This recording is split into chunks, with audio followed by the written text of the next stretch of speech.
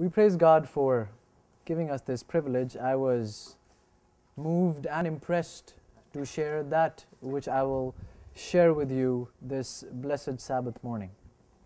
It is a serious discussion, and I believe as young leaders in these last days, days that are corrupt and distressed by sin, I pray that we may find hope, lessons, and admonition from our Father as we worship Him. Let us pray and plead for God to guide us in our study this Sabbath morning. Let us pray. Almighty God, we praise You. Oh, we praise You, dear Father, for this is a beautiful place. You have gathered Your beautiful people, and You have given us a beautiful word. We praise You, O God, for You are the God of true beauty. We can never understand what beauty is unless we gaze into the pages of the Scriptures. We praise You then that as Your people, as Your young men and women, You have gathered us to understand the true purpose of our existence. Thank You for the journey we began last night, and You spoke to us, Lord. Commitments were made in Your presence. Hearts were sealed and submitted to You last night. We plead that there may be nothing keeping us from our march to understand and appreciate You more. Help us then this Sabbath morning as we worship You on this mountaintop.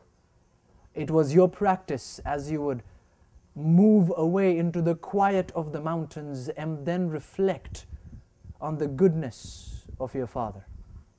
We also, O Lord, would like to do what Jesus did. We also would like to take this time, and I pray that this time away from the sin that's found in the city, we have moved away on this mountaintop to experience our nearness to our Savior. Speak to us then, O God. Do away sin from this camp of Your spiritual Israel, and prepare us for heaven, is our prayer we do plead. O Holy Spirit, we cry out to You to come and possess us. We plead with You to be our faithful guide as You are promised in the Bible, and teach us that which You have prepared for us, is our humble prayer. We pray, adore, and praise You for answering it, for we pray it in Jesus' name. Amen. Turn your Bibles with me to Exodus chapter 2. Exodus chapter 2. I was telling my friends, I wish I had this view and you had this view, because this is a beautiful view behind us. Exodus chapter 2, are you there? Yes, some of you are there. Exodus chapter 2, let's go to verse 1. Exodus chapter 2, verse 1. Is everyone there? Okay, and there went a man of the house of Levi, and took a wife to a daughter of Levi. And the woman conceived and bare a son. And when she saw him that he was a goodly child, she hid him 3 months. And when she could not longer hide him, she took for him an ark of bulrushes, and daubed it with slime and with pitch, put the child therein, and she laid it in the flags by the river's brink. And his sister stood afar off, to wit what would be done to him. Who are we talking about? Moses. The commandment is given by Pharaoh to kill all the children, to keep them from increasing. The command goes out, and then the children, and this persecution and this killing begins to happen. Moses' mother tries to hide away Moses in an ark, and then she covers it with slime and prepares it and makes it waterproof. Puts the baby Moses in this basket and puts it at the brink of the river. Who watches over this basket? Moses' own sister. What's her name? Miriam. Miriam, she stood afar off. And verse 4 tells me that she stood afar off to wit what would happen to him. She stood afar off to make sure that her baby brother is safe. You know, it was not an easy task. Miriam herself was young. And she had to traverse through the treacherous waters of the river, the ups and downs and the rapids and the stones. She had to make sure that my baby brother does not get hurt. It was a difficult task. She could have gotten hungry. There could have been dangerous creatures lurking around to capture her and destroy her, and she wasn't afraid. She wasn't afraid. Young as she wasn't afraid, because her eyes were fixed on baby Moses. Could not take her eyes off, gazing into her, because she wanted her brother to be safe and sound. Interesting story, interesting characters. In Exodus 14, many ages, many years pass on. In Exodus 14, God has delivered His children out of the hand of the Egyptian command. He has delivered His children, and they go and begin their journey. In Exodus 12, they are asked to take the lamb, and they're asked to kill the lamb, and blood on the doorpost. You all know the story. The story is found in Exodus 12. In Exodus 14, they're still traversing their way, and they come to the Red Sea. God parts the Red Sea. Amazing miracle. I wish you guys were there.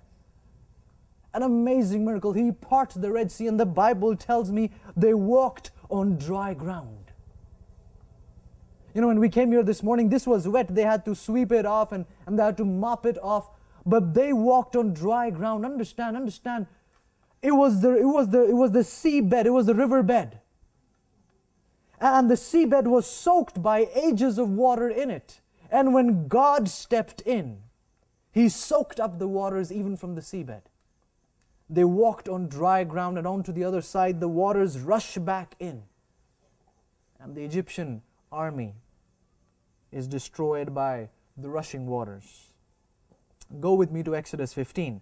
This is the experience right after they come out of the Red Sea. Exodus 15 and verse 21. Amazing story. Exodus 15 and verse 21. And Miriam answered them. You still remember Miriam? The same little girl with her eyes on baby Moses. And Miriam answered them, Sing ye to the Lord, for He has triumphed gloriously. The horse and his rider hath He thrown into the sea. Miriam led the nation of Israel in singspiration. She gathered them together. She says, let's sing a song unto the Lord. I can see her standing up on a high pedestal, asking the nation of Israel, let's come together and worship the Lord, for He has triumphed gloriously. The horse and the rider that were chasing us, He has thrown them into the sea. Miriam, having gathered the ladies, having gathered the men. When you read verse 20, Exodus 15 and verse 20, and all the women went out after her with timbrel and with dances. And you'll hear people say, oh, see, people danced in the Bible. So it's good for Adventists to dance today. See, this dance is very different from the dance you see in the club these days. Have you ever received an A in your class? Let me see your hands. A grade A in your class. A final grade A in any of your classes. One person, oh boy. Only one person has ever received a perfect score. None of you ever received a perfect score. Are you serious? No, you're not. Are you joking? None of you, in all your life, you've never received a perfect score? My friend, I feel very sorry for you. We'll talk later. How do you feel when you get that grade of A, you get a perfect score? I don't know about you. See, when I was very young, I remember that when I got my final grade for all my whole class, and I was told that I will be graduated to the next class, I had a ritual that I used to practice. I would come home and I would jump on my bed as much as I could. That was my every year ritual. Every time I was told, you've passed all your things, you'll be promoted to the next class, I would come and jump and jump and jump on my bed. It's called a dance. It's called a victory dance. You're not dancing to music. You can't stop leaping and rejoicing and shouting because you have been saved. This was not a dance that you find in the club. This was a dance of victory, a dance of joy. They were together. Now understand, Exodus 15:20 tells us that Miriam went forward. She began to lead this inspiration, and all the women followed her. With timbrels and with dances of joy, they were giving glory to God. They have a term. They have an office for a woman like Miriam in today's terms. They call them Women's Ministries Director. She went out forward and all the ladies followed her. She was a great example for the ladies to follow. We're looking at a leader. Are we together? We're looking at a leader. A leader that from a young age gazed into baby Moses. The same leader leading all the nations, especially the ladies, and coming together and singing praises to God, for He had given them victory. We're enjoying this leader by the name Miriam.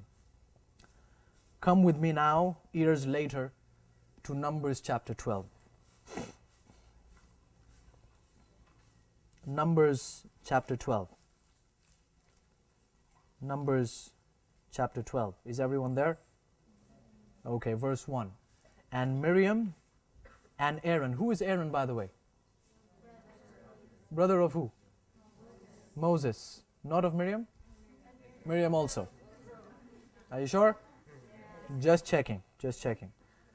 Moses, Miriam, and Aaron, siblings. Moses is the one who leads the Israelites out of the Egyptian bondage. You have Miriam, the women's ministry director. You have Aaron. Who was Aaron? What was his office? Just a priest? He was a high priest. He was not an ordinary priest. He was the high priest of the nation of Israel. Moses, leader of the nation. Miriam, women's ministry director. Aaron, the high priest of the nation. You're looking at three leaders. You're looking at three leaders in the same family. Three leaders. And now observe what happens in verse 1. Miriam and Aaron spake against Moses. Don't forget, they're siblings. And the brother and sister team up and they speak against Moses because of the Ethiopian woman whom he had married, for he had married an Ethiopian woman. Miriam and Aaron, one is a high priest, other is a women's ministry director. They come together and speak against the leader of the nation. They say, we're unhappy with you. Why? Because you have married an Ethiopian woman. Somebody tell me why this is so bad. Why are they complaining so adamantly regarding this? Is Ethiopia a bad place? Who said yes? I have friends from Ethiopia, don't say that. Yes. Why were they so upset? You married an Ethiopian woman. See, I can see a glimpse and I can see a reflection of a personal problem that Miriam is facing. See, all this while, Moses the leader, Aaron the high priest, there's no other female figure. And Miriam was the only one, and being a part of the family, being the leader of the women, all focus was always given unto her, and all of a sudden now, Moses has a wife. And the attention will all go now to not to the sister. There's more to it because Israel was a chosen nation. Israel was a chosen nation, and the commands were given that, marriages have to happen within the nation of Israel. And here was Moses, who left his nation, went out and married an Ethiopian woman. You will be amazed to know that this is the gospel message in summary. That's strange. Moses marrying an Ethiopian. This is the gospel message in summary. What does that mean? See, all through the ages down, since the choosing of the nation of Israel in Exodus 19, by the way, when God seals a covenant with them, gives them the 10 commandments in Exodus 20, God had chosen them. In Exodus 19, when you go home and when you have the break time, go through Exodus 19, God tells them, if you obey my commands, you'll be a peculiar people, a nation of priests, and I will use you and glorify you and empower you for my service. They were the chosen generation, the Jewish race, people of Israel, people of Jerusalem. These were God's chosen people.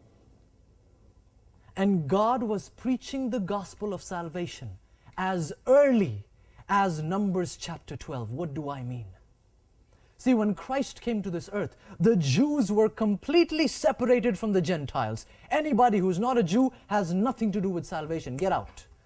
They looked down upon Gentiles, and everyone was cast down and looked down upon. In a world so distraught and so broken, Christ came to teach. And when you begin to notice, there are many miracles that He did upon Gentile people. See, Jesus was preaching the message in the New Testament that salvation is for all. Jesus was preaching in the New Testament in John 3:16 that for God so loved who? The world, not Seventh-day Adventists alone. He loved the world, which is why He gave His only begotten Son. And you might think this is a new verse. But God was preaching the same message as early as Numbers 12, when Moses was sent out by God to go and marry an Ethiopian woman, a Gentile woman, to tell the nation of Israel that salvation is for everybody, not just for Israel. We have the truthfulness of the gospel message in Numbers chapter 12.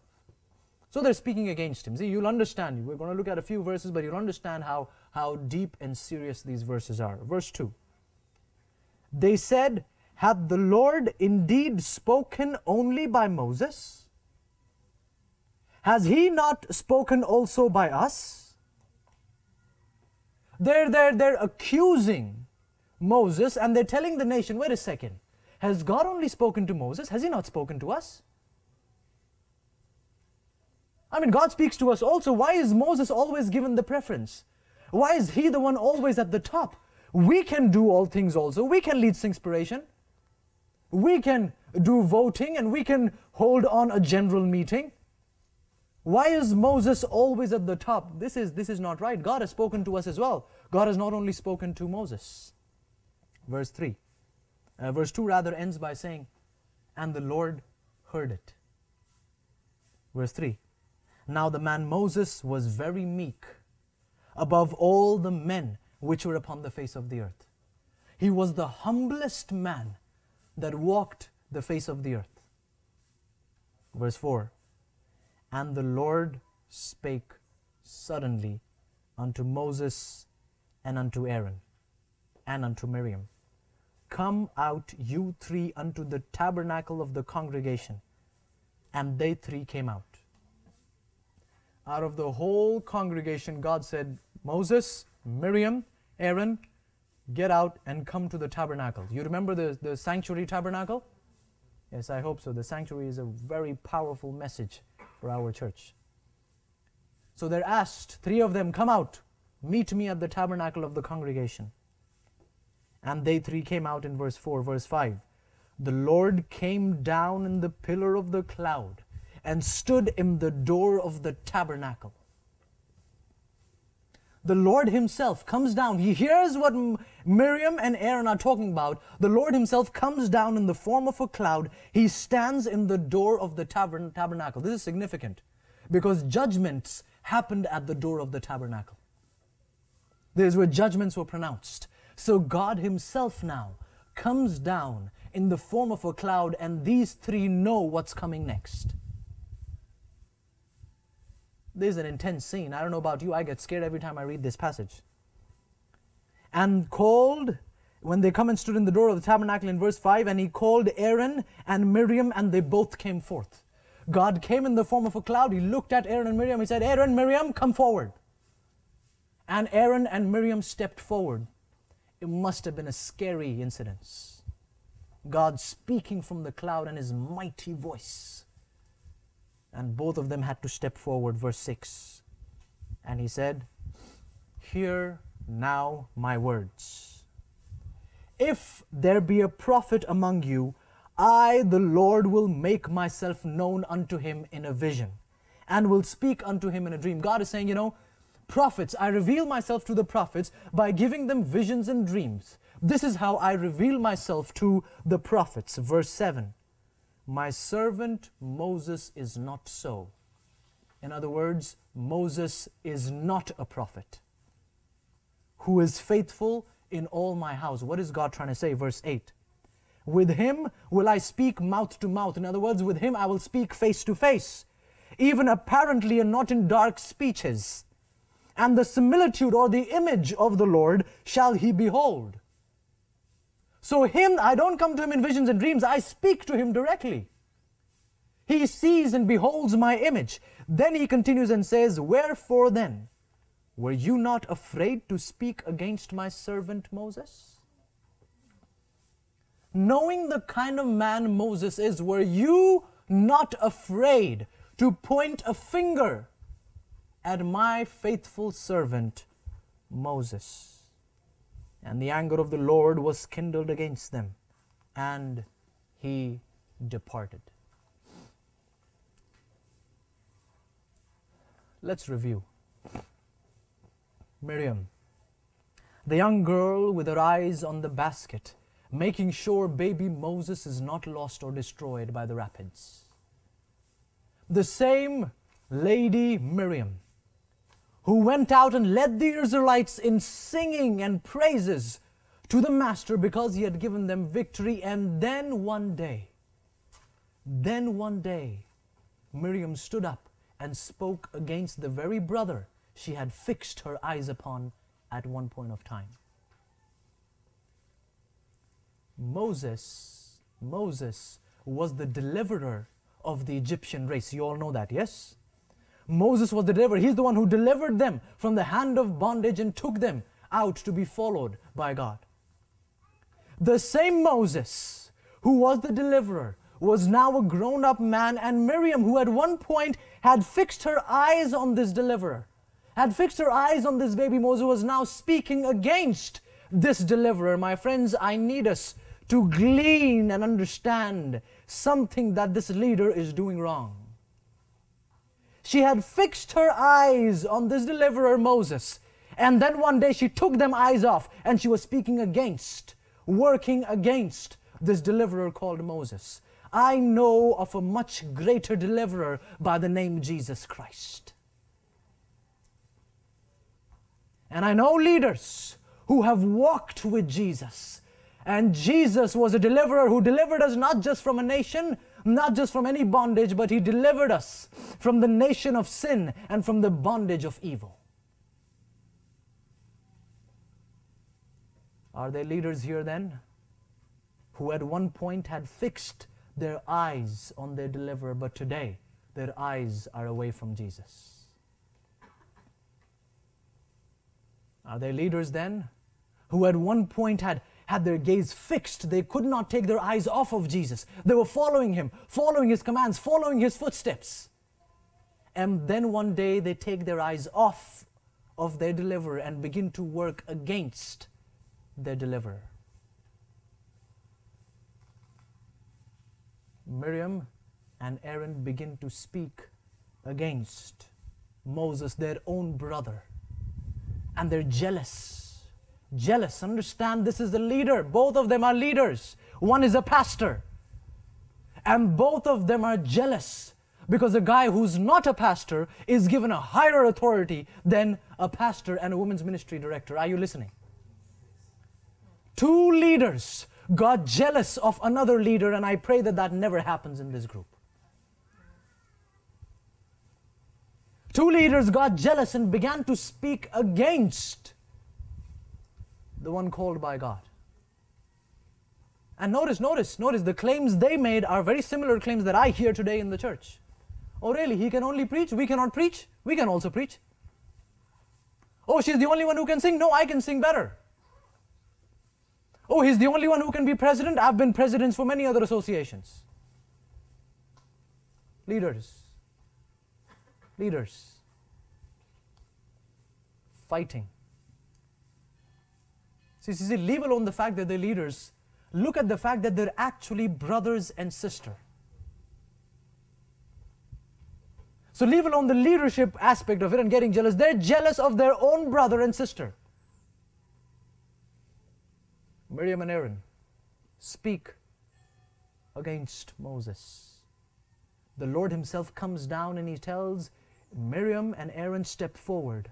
How dare you speak to my son like this? Who gave you the right to speak in such tone and speak against him? Who told you that it was okay for you to talk like this about him? Don't you know I speak to him face to face? How dare then you raise a finger at my chosen servant? My friends, be very careful. Be very careful as a leader when you point a finger at another leader. Be very careful before you start talking about each other anyhow you feel like. You'll understand how serious that is. Let's continue our story. Verse 9 tells us that the anger of the Lord was kindled against them. Kindled against them. I can see why. I can see why. They erred. They went away because their eyes were away from the deliverer. My friends, as a leader, I need you to understand very distinctly and very clearly. While you will be doing great things for the ministry, doing great things and bringing many people into the fold, never end up in a state and a pedestal where you begin to think that you belong here, that you belong at the top and you deserve to be at the top. Don't ever let that thought enter your heads.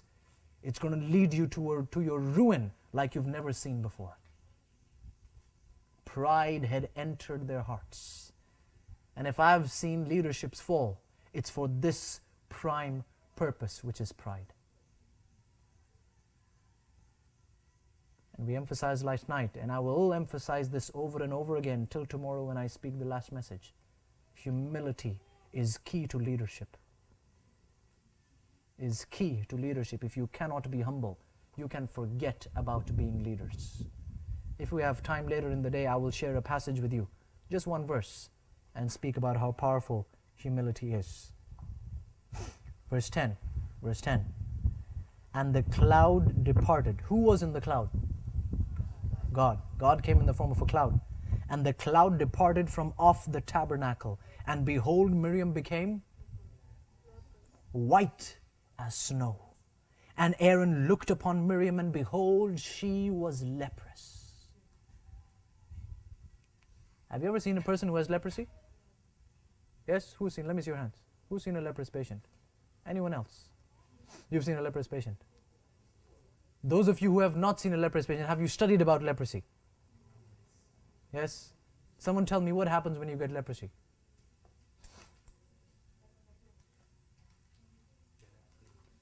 Cannot feel. You're moving way into afterwards. What's the first sign when you get leprosy? What begins to happen? Hands what? Okay, they club. Okay, you have white spots. You have sort of like boils all over the body. You have white spots. See, that's why she was white as snow. How many of you have tried whitening creams? Whitening lotions. How many of you have tried them? Maybe I should rephrase. How many of you have not tried them? Because in this country, whitening is a serious issue. Whitening is a serious issue. You don't like the color you were given, so you want to change that color. You want to look whiter. Try leprosy next time. She was white as snow. She was struck with leprosy. Read the text very carefully. You're going to see something profound. Verse 10. The cloud departed, and behold, Miriam became leprous. Did you hear a voice from the cloud saying, Miriam, you will get leprosy for what you have done? Is that what God said? God, what did God do? He just, and when God just departed, what happened to Miriam? She became leprous. I need you to understand. You need to understand, this was not a curse that God gave her. Miriam, you will become leprous. No. God's presence only departed. She had pushed God so far out of her life that the disease that was in her heart is the disease that was now on her skin. You know, my friends, leprosy is a very dangerous disease. It begins as these boils. It takes away, it brings you to numbness. It takes away sensation. You can't feel anything. And piece after piece, your body begins to fall. One finger after another, one limb after another, your nose falls off, your ears fall off. Leprosy eats you up, but it eats you up slowly. And I introduce to you this Sabbath morning the leprosy of sin. Sin is extremely leprous. It comes to you in subtle ways, but piece after piece, sin will eat you away. I tell you that right now. It'll eat piece after piece. It'll eat a piece and you won't like eating the Bible word anymore. It will eat away a piece of you and you won't want to pray anymore. It'll eat away a piece of you and you don't want to go to church. It'll eat away a piece and you will never feel like sharing the word of God. Sin is leprous. And her heart was diseased with leprosy. Sin was in her heart. It was corrupting her. It was eating her away. So when God departed, this was not a curse God pronounced. This is what happens when we push God out of our lives. Leaders, I need you to understand something very distinctly and something very carefully. There is a sacred responsibility that rests on every shoulder seated here this morning. Be very careful how you treat this sacred responsibility. Being a leader is no joke. Being a leader is not about fashion and accolades and your name on some placard. Being a leader is about being on the ground. It's about sleeping in the dust. It's about wiping someone else's shoes. It's about a base material. It's not how high you can get and how air-conditioned you can get. It's about how low you're willing to go to help another out. Her leadership was a very bad example. See, we have not hit that yet, but pause with me and think. The sanctuary tabernacle in the wilderness was in the middle, and everybody camped around the tabernacle. 3 leaders are in the camp. 2 of them have spoken against Moses. The nation is listening. And 2 of them now stand in front and they see God pronouncing a judgment upon these 2. And one of them becomes leprous. Tell me, what example did they set for the nation? See, don't take this calling lightly. You see, I began softly last night. There's no more time to be soft now with you. This is serious. See, I want us to understand, while serving God is powerful and joyful and exciting, it's not your everyday work. It's not your everyday job. It's a sacred responsibility. And you better respect it. Here were 2 leaders who were an extremely baleful example, a pathetic example now to the whole nation. They were speaking against their brother, and people must be thinking, really, as a leader, this is how they behave? Is this how leaders behave? Leaders are jealous. Leaders are proud. And then they see Miriam get leprosy. Oh no. I thought she was having a great walk with God. I thought she was our leader.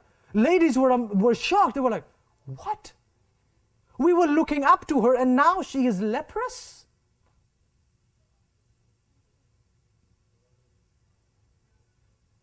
Be very careful what example you're setting for people around you. See, this didn't happen overnight. This hatred in her heart and Aaron's heart, this didn't come overnight. It took time, one instance after another, one age after another, one incident and one event after another. And people began to notice, whether you know it or not, people are watching. I told you last night.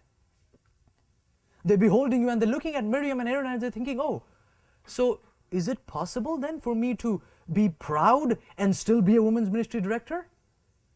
Oh, I think it's okay for me to be very proud and very boastful and still be a high priest, still be a pastor.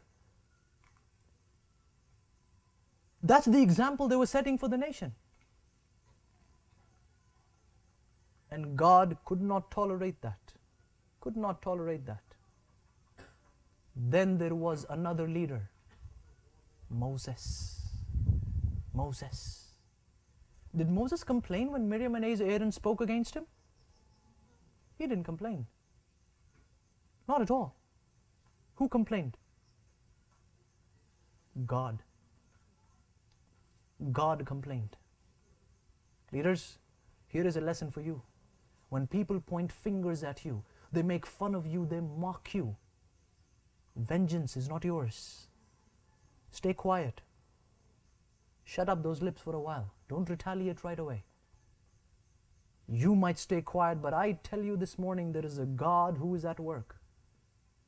Nobody will attack a child of God and stay in peace. Nobody will do that. So know for a fact that if God has called you, God is using you, there's nobody who can point a finger at you and live in peace for the rest of his life. God watches, and he is serious about the people he has called. And he watches over them with power and strength and might and deliverance. You're looking at three leaders. They push God's presence out. Miriam becomes leprous. Are you sleepy? Wow. You're so sleepy you couldn't even respond. Are you sleepy? No, even if you are, I will still go on. Miriam was leprous. Her face was white. Her skin was white. She had spots all over her body. She was extremely leprous. And I know ladies, tell me if I'm lying, they're extremely conscious about how their face looks. Raise your hand if I'm lying. Do you all agree? Ladies are extremely, oh boy, the lengths they go to make sure that the face looks right. The lengths, oh I tell you, the lengths they go to make sure that the face looks good. Understand then that Miriam is also a lady. Now her face was plagued with leprosy. Do you think she was walking around just like that and she was happy about it? How do you see her? There's no cosmetic surgery and whatnot in those days. How do you see Miriam then? What was she doing? Hiding. But she has to go about everyday work, so what would she be doing? Cover. Oh, interesting. Cover. Cover her face. Have you seen? You're staying in the Philippines. How many of you have been to Mindanao? How many of you are from Mindanao? Let me see that. Let me see that. Wow. Okay. Have you seen Muslim ladies? Yes. Have you seen how they dress? Yes. Covered. Not because they have leprosy, but they're covered. That's what the religion teaches them.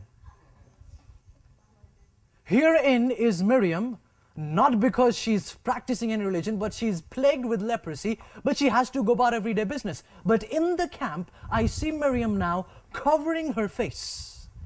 Covering her face because she does not want, conscious as she is as a woman, does not want anyone to look at what sin has done to her face.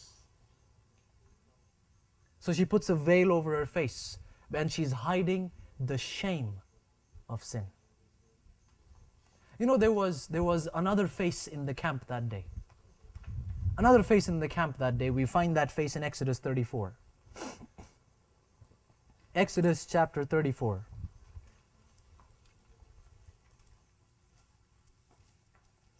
Exodus 34 verse 30. Is everyone there?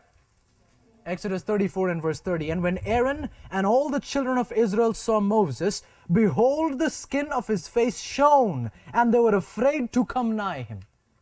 Moses had gone up the mountain after 40 days and 40 nights of communion with his master. He had beheld the glory of God, and now his face was glowing with the brightness of God, and they could not look at him. could not look at him. They were afraid to even come near him because he was shining with God's glory. Go to verse 35. And the children of Israel saw the face of Moses, that the skin of Moses' face shone, and Moses put a veil upon his face again until he went in to speak with him. Moses had to cover his face with a veil because he was shining with God's glory. That day in the camp, there were two leaders with two faces. One leader, a face of shame and sin, a face plagued with the leprosy of sin. And there was another face that was shining with the brightness of the glory of God. My question is, what face are you? As a leader, what face are you? What are you hiding under that face? What is that man and woman that you're hiding today? Have you spent time with God? Have you spent your 40 days and 40 nights of communion with God? Have you beheld His glory and are shining forth the glory of God? Or is there a leader in our midst who is plagued with the leprosy of sin? You know, it amazes me. It amazes me. She spoke against a human being and she got leprous. She spoke against a being. She sinned against a man, and this is what happened to her. Here's my question. What makes us think? What makes us think then that if I sin against God, there's no problem at all? She sinned against a man and she was plagued. Are you sure you can sin against God and go free? We better deal seriously with sin, my friends. It will plague your ministry. It will destroy your ministry from reaching out to anyone. Don't play with sin. Don't play with sin. My next question. Miriam and Aaron both were speaking against Moses, yes? Why did Miriam get leprosy and Aaron did not? Someone. Both were speaking against, yes? Why did one get leprosy, other did not?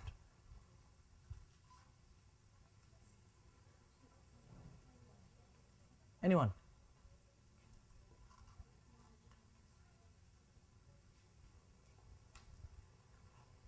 Some are looking down, so I don't even look at them and ask them something. Why did one get leprosy and the other did not? Did both of them commit the same sin?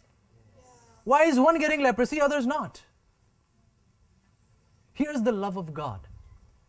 God will every single time differentiate. God will always differentiate between the one who is misleading and the one who is misled.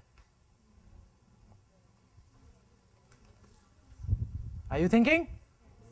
God will always create a difference between the one misleading and the one misled. Aaron is the high priest. His name should have been the top label when the story mentioned them. But when you read Numbers 12 and verse 1, whose name was given first? Miriam and Aaron. Miriam and Aaron spoke against. We now understand also because of the woman context that there's another woman in the picture. So we also see that thing coming from Miriam. It would not have come from Aaron because he has nothing to do with another lady coming. No attention is going to be taken away from him. So here a woman is speaking and she's presented first. So the Bible is helping us understand there is a difference between the one misleading and the one misled. There are leaders who are misleading people and there are leaders who are misled by other leaders.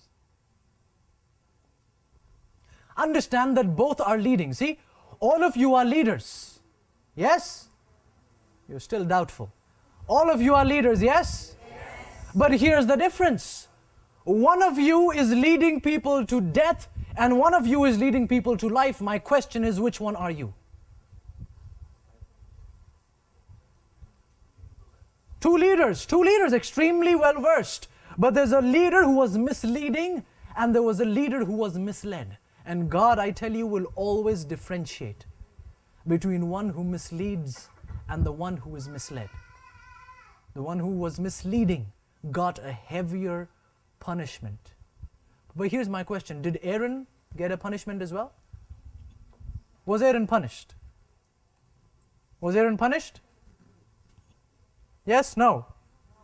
No. Are you sure? Yes. Yes and no. Or yes and no.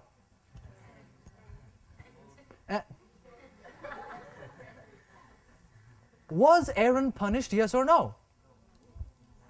I think your answer should be, we don't know. Yes, that should be. Is that what you're trying to say? We don't know when you say no. Okay, I catch you. I catch you.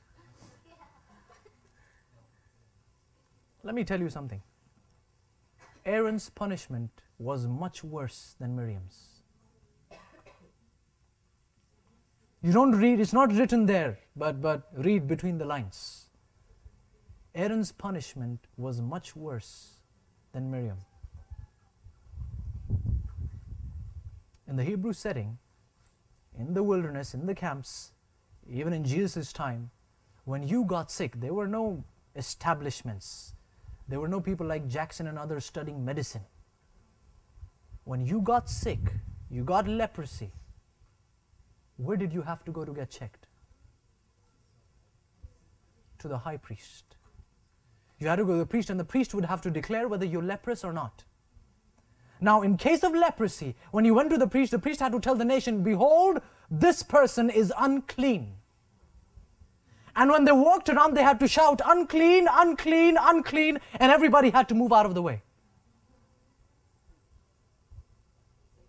Who is Aaron?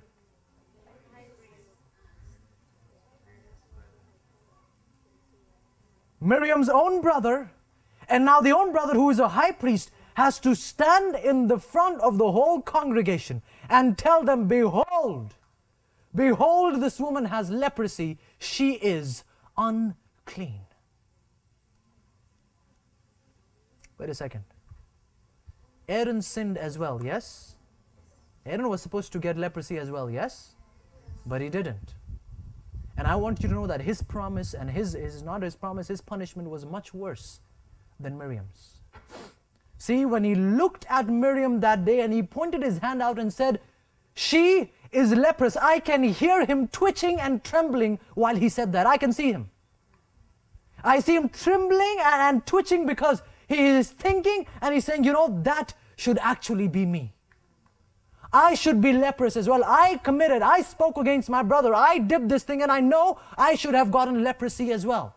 So as he's saying she's leprous, he is trembling and twitching within because he knows that that white skin should be on him as well. His limbs also should be falling, his ears should be falling as well because of leprosy, and he knows that. And he trembles, and he trembles, and he trembles.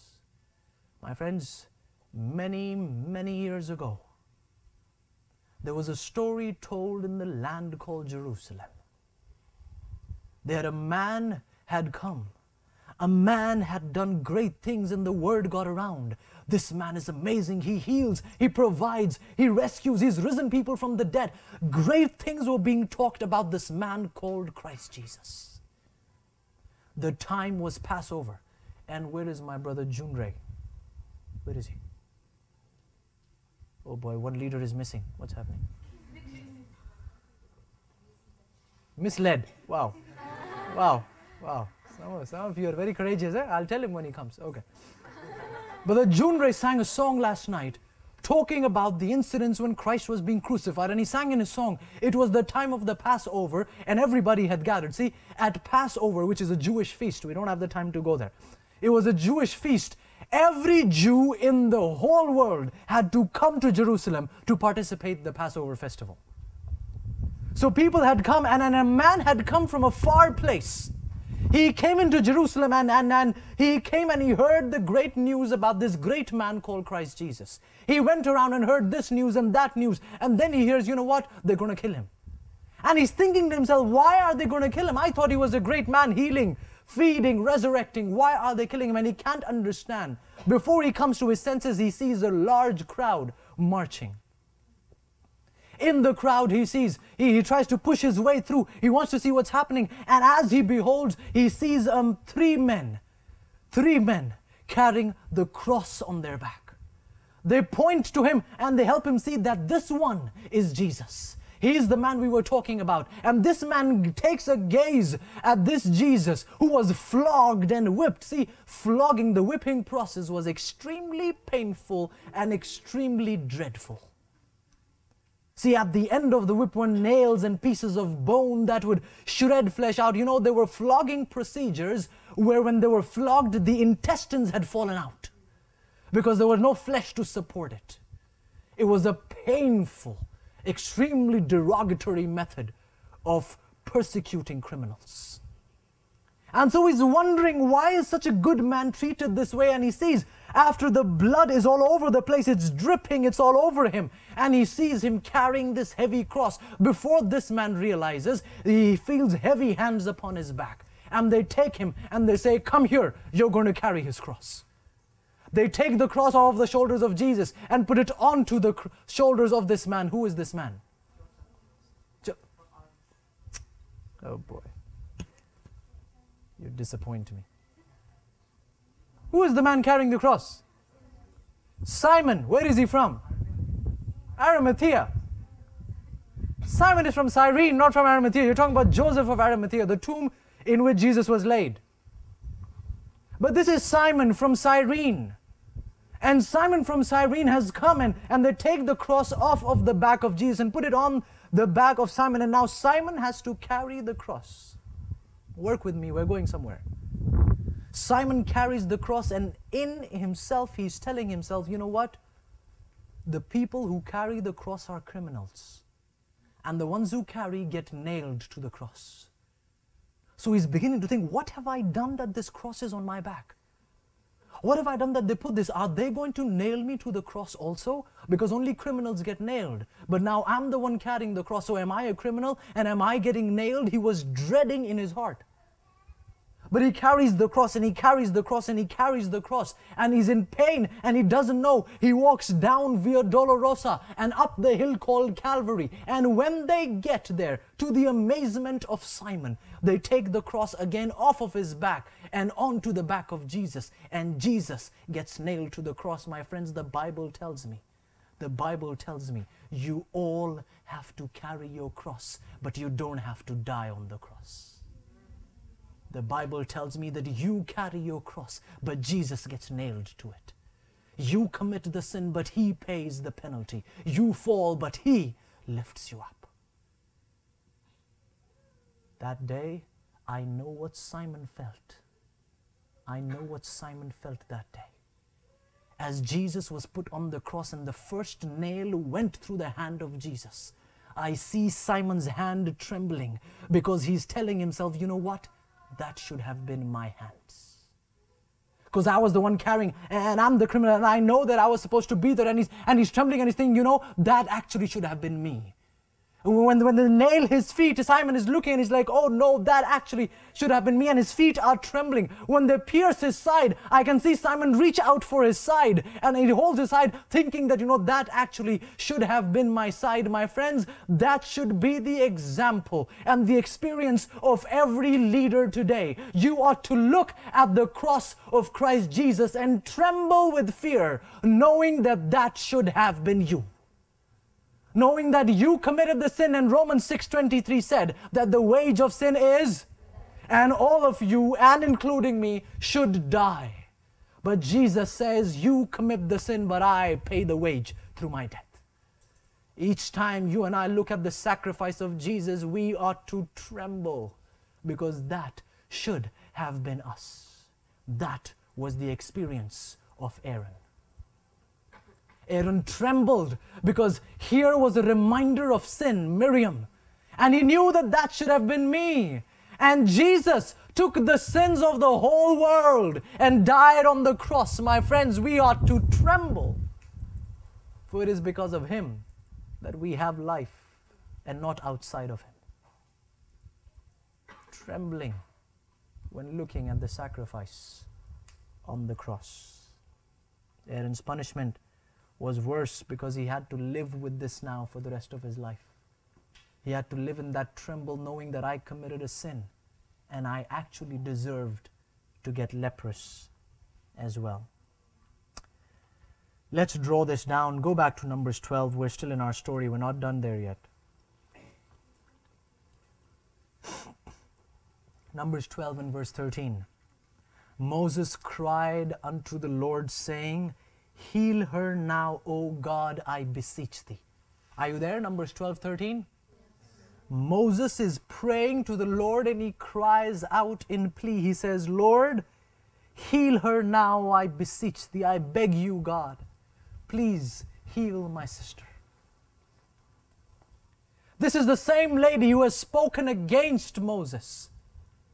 And now Moses is the one praying for the one who spoke against him. My friends, here is a leader who, when he is mocked and made fun of, he does not retaliate. He goes down on his knees and says, Lord, forgive them for what they have said. Forgive them of their sin. Heal them of this leprosy of sin. My friends, we need Moseses today. We need Moses today who will set an example. See, understand now the example that was being set for the whole nation. They were beholding two who were complaining against Moses, and they were receiving their punishment. And then the whole nation was also looking at Moses, and they saw Moses praying for the people who wronged him. When was the last time you prayed for those who wronged you?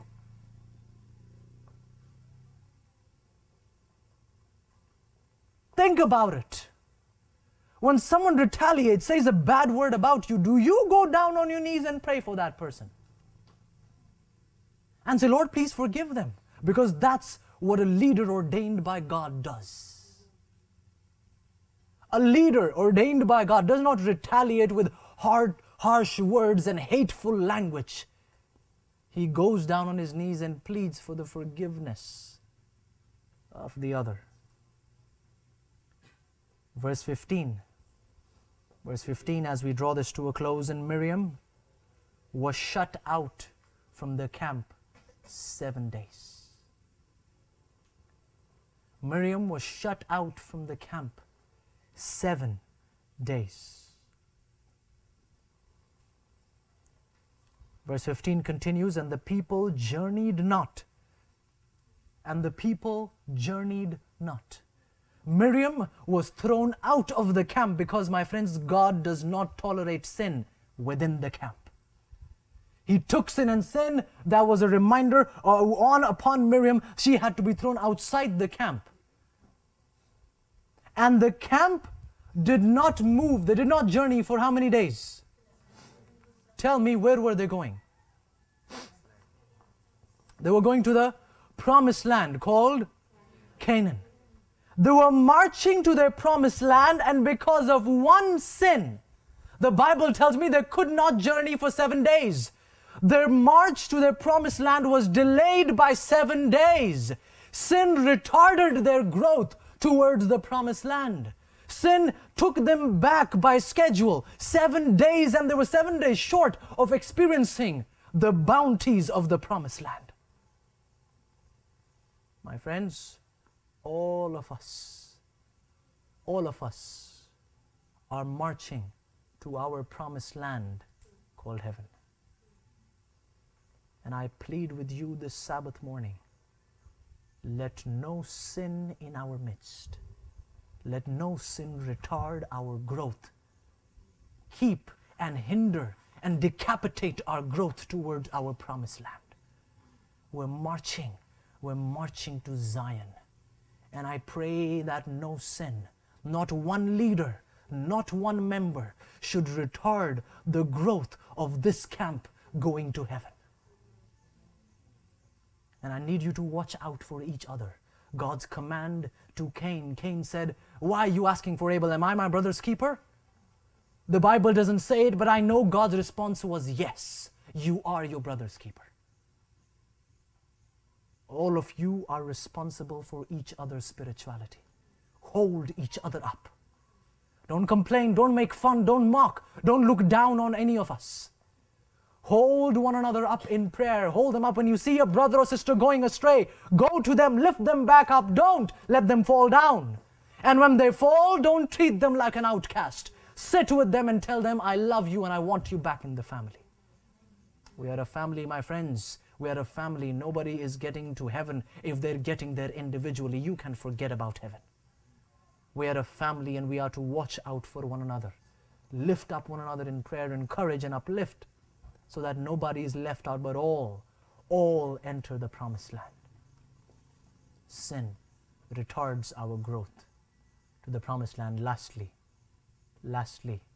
in the same verses, I need you to see a warning that was first given to us. If you sin, sin retards, sin keeps us from getting to heaven. Sin keeps Jesus from coming soon.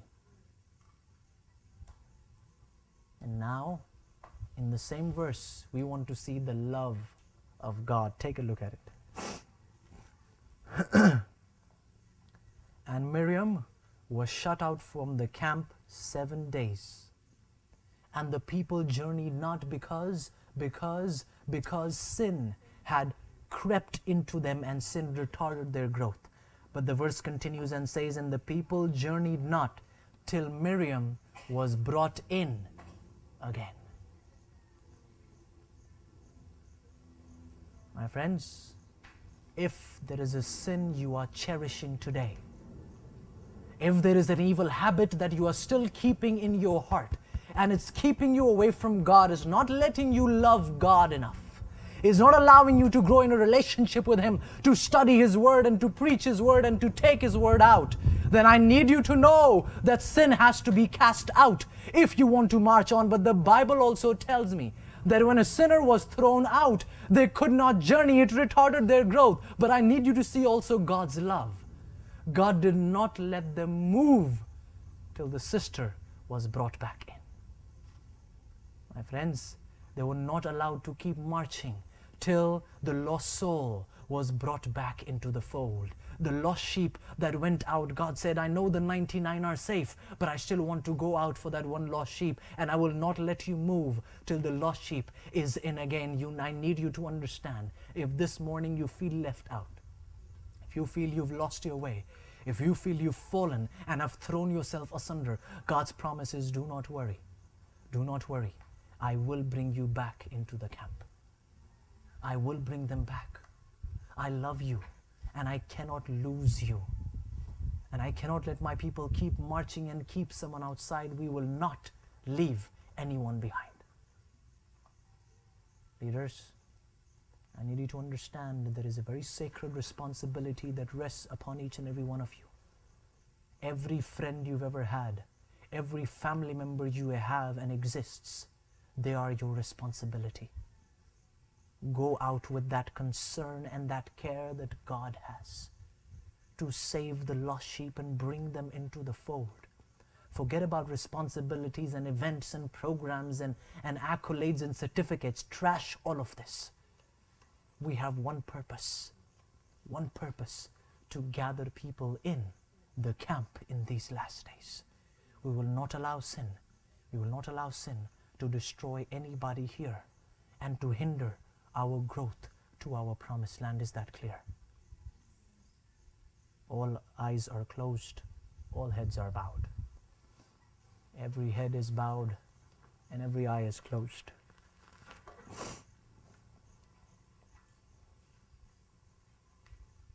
I need you to talk to God. And I need you to ask God, God, what kind of a leader am I? I saw 3 leaders today, God. I saw 3 leaders. I want you to help me identify which leader am I. Lord, am I a Miriam who is leading the Aarons astray? Who is setting a bad example for my friends and family, my teachers and my classmates? Oh Lord, am I an Aaron who is being misled by someone's bad example? Because my eyes are to be on Jesus, not on some person. Not on some pastor, not on some evangelist. My eyes have to be fixed on Jesus and Jesus alone, because men can fail, but Jesus never fails. Yet someone else is asking, God, have I taken my eyes off of you? Lord, you alone who has the power to deliver me from sin, has the power to rescue me out of the struggle and the burden of sin. God, have I taken my eyes off of you? They call me a leader. Yes, it sounds good, but I know how my soul is caving in on the inside. Father, have I gone astray?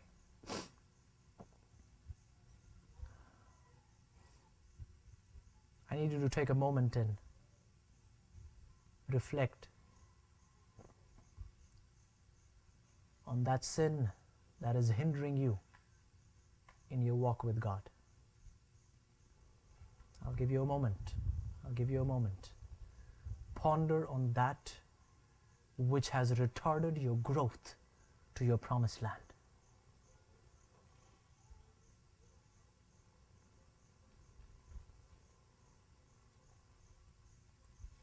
Not going to spend too much time there. We're going to shift now. We're going to shift now. Next, if you want to be that disciple of God, if you want to be that leader that's ordained and baptized by the Holy Spirit, you are shouting out to God in your heart right now, and you're saying, God, I want this sin taken out. I want the sin outside the camp, because I cannot go outside the camp. I will be here and nobody will shake me. I've decided to follow Jesus. There's no turning back now. God, whatever that sin is, I plead and cry out to you. Take it and throw it out the door. I'll give you a moment right now. Whatever it is, whatever that leprosy is that is eating you away, I plead with you at this moment to come to the feet of Jesus and ask Him to throw it away.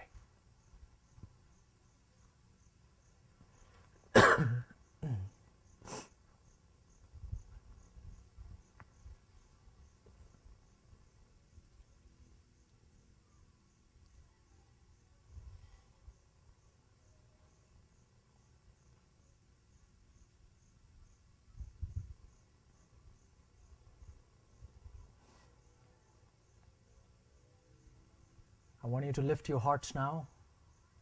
I want you to lift your hearts now and plead to God. God, I want to be a Moses. I want to be a Moses. So when people mock me, God, I will not speak against. I will go on my knees. When my ministry is troubled and challenged, God, I will not fight back. I will not give up, but I will go on my knees.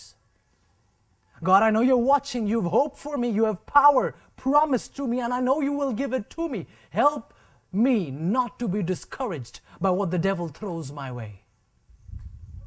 Help me to keep my eyes gazing upon the sacrifice of Jesus. I plead with you now to picture your Jesus on the cross. And I pray that for the rest of your life, may you never, ever take your eyes off of Jesus. Tremble, live in trembling and fear. Move every day understanding that it should be you and me on the cross, not Jesus. He did not sin. He did not sin. I plead then that each and every one here may walk through the rest of this 3-day journey, walk through the rest of the journey of life with your eyes fixed only on Jesus. I pray then as leaders that you are resolving this very moment in your heart that, God, I don't care about the position I will get in AMICUS or in any other organization. Lord, my highest position is that I will bring souls to the kingdom of God. Lord, I don't care about any other certificate or accolade or reward or money. What I'm looking forward to is winning one more soul and leading them to Jesus. And I know, Lord, that will not begin with me preaching great sermons and holding crusades. That will begin with me setting the right example. Make me then the leader you want me to be, and help me to fix my eyes on the master leader, Jesus Christ. Leaders here then, your eyes are closed, your heads are bowed. If you want to be that leader for Jesus, if you want to cast sin out of the camp, if you take the responsibility for one another to lift each other up and bring more people into the kingdom of heaven, if you want to be that Moses and prepare people for the march to promised land that are waiting for Jesus to come and take us home, if you resolve to be that leader in the presence of God, you're standing to your feet then. If you're resolving to be that leader for God, you're standing on your feet at this moment. Only if, my friends, this is a serious event. This is a serious event. This is a serious call. Nobody's taking this lightly. And I don't want you to stand if you're not impressed to stand. You're standing if you've resolved in your heart that you will throw this leprosy out. And you will allow none but God to be your focus. You will not allow anybody to mislead you, and you have resolved that from this day on, Lord, I do not want to mislead anyone. If that is your prayer, only then are you standing. You're standing to be a resolved leader, a leader whose head is straight and his mind is focused on being the leader Christ wants you to be. The call has come to us. He wants us to be a peculiar people, wants us to be a royal priesthood, wants us to go out to the far ends of the earth. And He needs the Moseses of this day and age to stand up and give their lives to the Lord. Maybe there is a Miriam here. Maybe there is a Miriam who feels so lost and so away from the camp, but today you want your leprosy cleansed. Today you want your heart and your body cleansed and sanctified, and you want to walk with God. You are standing to your feet. You want to be cleansed from the leprosy of sin, then you are standing on your feet. You want to be emptied of self and pride and vanity, and you want to be like Jesus for the rest of your life. You are standing to your feet.